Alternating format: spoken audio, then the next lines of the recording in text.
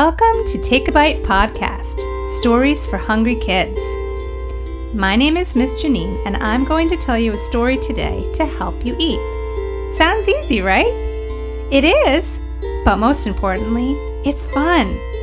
So, grab some breakfast, lunch, or dinner, a family member or friend, and your listening ears.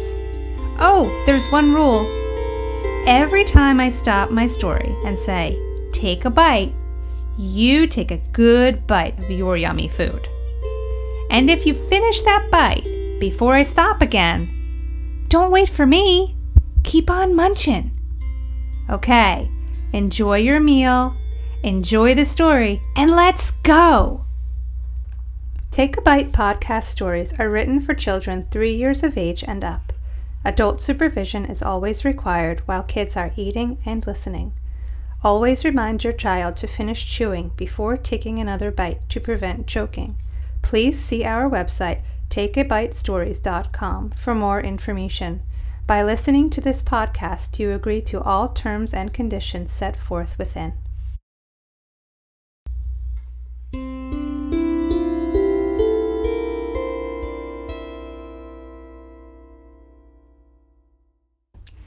Alien in an apple tree. What on earth is that? Asked Catherine as she stared up into the apple tree. She and her dad were at the orchard, picking red, yellow, and green apples and filling their baskets with the delicious fruits. Catherine could not wait to get home to make a pie and applesauce and all kinds of treats. But now her hazel eyes were staring up into the branches of the tallest tree in the orchard. And there was something strange on the tip of the tippy-top branch that was sticking out into the sun. Take a bite. Catherine's brown-haired dad held his hand up to his eyes to shield them from the sun so he could get a better look. That is really weird. It doesn't look like an apple or a bird or anything, really. I have no idea what it is, he said. Cat, that's short for Catherine, suggested that they should try and rattle the tree to see if the odd object would fall to the ground. Maybe it was a popped balloon that got stuck up there as it tried to land. Or maybe it was someone's bag from the farm store that blew away in the wind. The only way to find out was to get that thing down. Take a bite.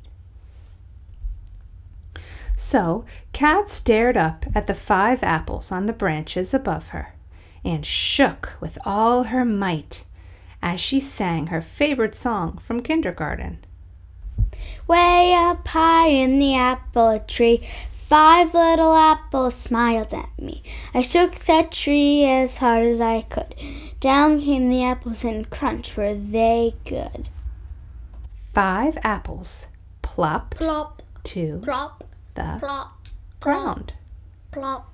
But that weird thing at the tippy top of the tree didn't budge. Take a bite.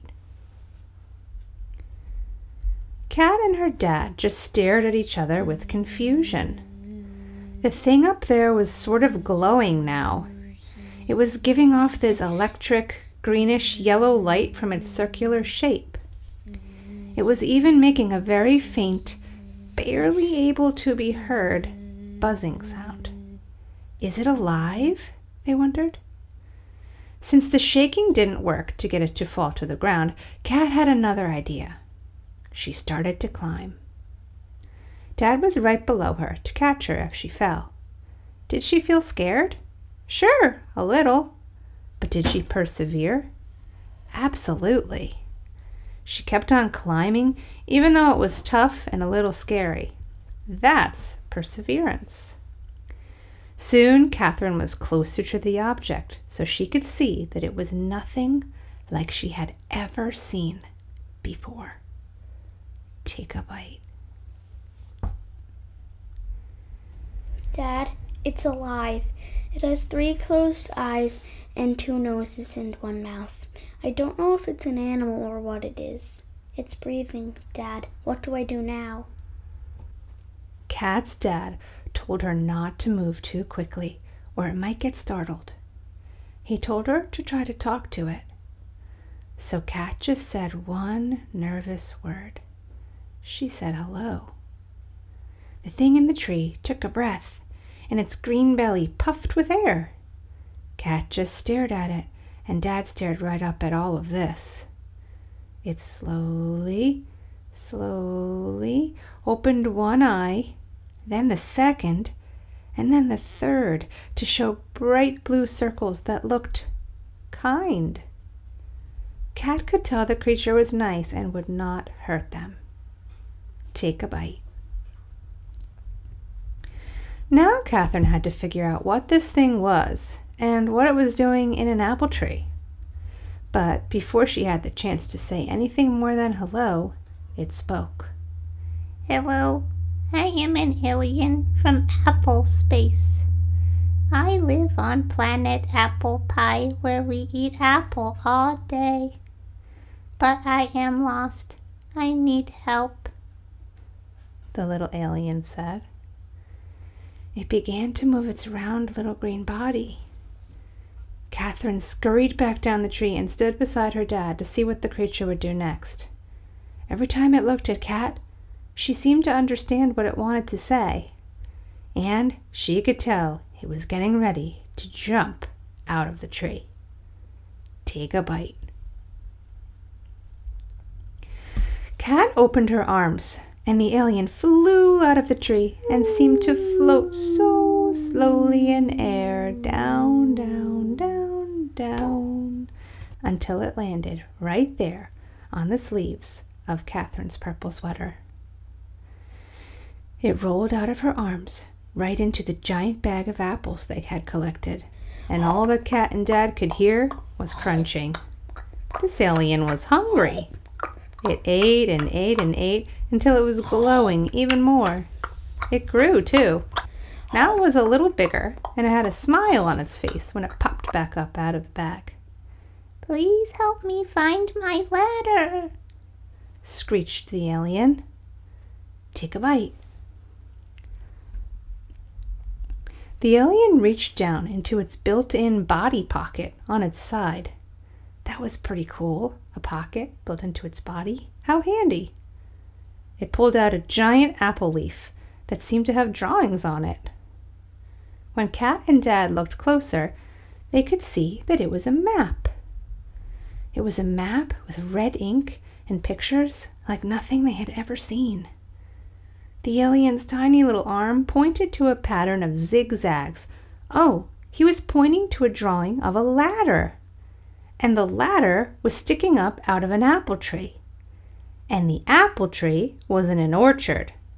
And the orchard was called Artie's Orchard. And that's where they were. Take a bite. Catherine and her dad understood now. There must be a magical ladder that could take the little alien back to Apple Space, where he belonged. Now they just had to find it. Before they could make a move, the creature was off. When he walked, his body made the funniest sounds. He squeaked every time he took a step. He was moving faster and faster, weaving in and out of the apple tree rows, swinging from branches and hopping over roots.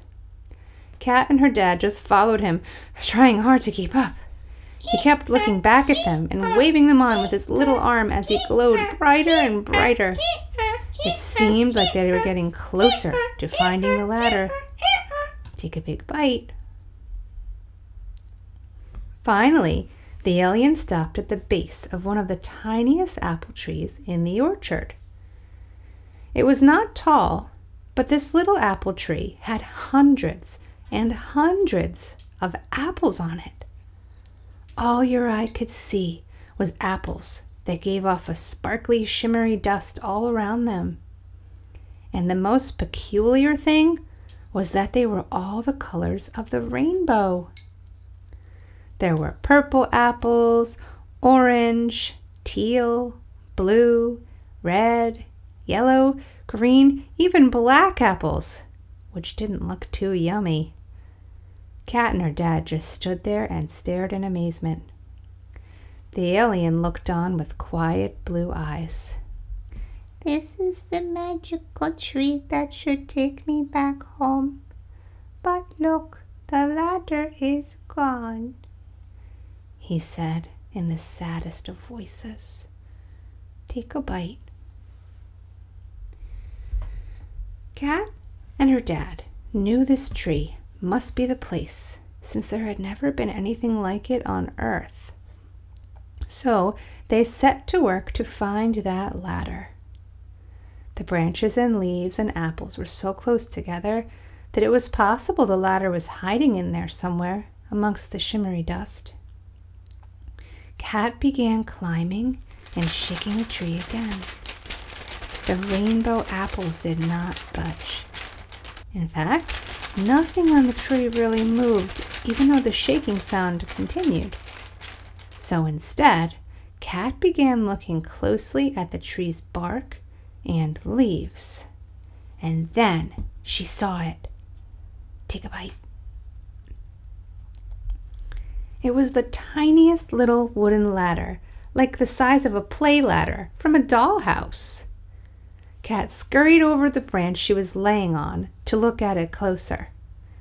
That was when she heard something. It was giving off music. It was the sweetest little song. Kat knew this must be the alien's ladder back to Apple space, but she was afraid to touch it. She didn't have to, because the little alien saw it too. He started jumping up and down excitedly, making little squeaks with every hop. He finally spoke. Thank you, that's it. That's my ladder back to Apple space. It was hiding, but now you found it, and I can go home. He took out his map from his body pocket and held it up to the sun. Sparks of rainbow dust shot out everywhere around him. Take a bite. As the map was shining in the sun, the ladder began to float out of the tree, into the air, and slowly down to the ground in front of the little alien. He smiled and began to reach for it. Kat climbed back down the tree to hold her dad's hand and watch. When the alien's itty-bitty fingers touched it, the ladder grew and grew, taller and taller through the branches into the sky, and kept growing and growing until it popped through puffy white clouds in the blue sky. The alien said 2 more words. Thank you. As he began climbing the ladder. He didn't have to climb far, because the ladder lifted off the ground and disappeared into the clouds in a puff of magical dust. And it was gone. Take a bite. Catherine and her dad stared at the spot where the ladder was and where the dust was clearing. When they looked back at the magical tree, its apples were just red. No more rainbow colors, and it looked just like every other tree in Artie's orchard. But there was something lying beneath it. Kat leaned over to pick up a small white piece of paper. It was the alien's map, and on the back there was a note. Kat read it aloud. Thank you for helping me find my way back home. Remember, eat an apple every day to be healthy like aliens in Apple space. See you again soon. Kat and her dad began skipping back to the farm store to pay for their apples. It had been quite an adventure.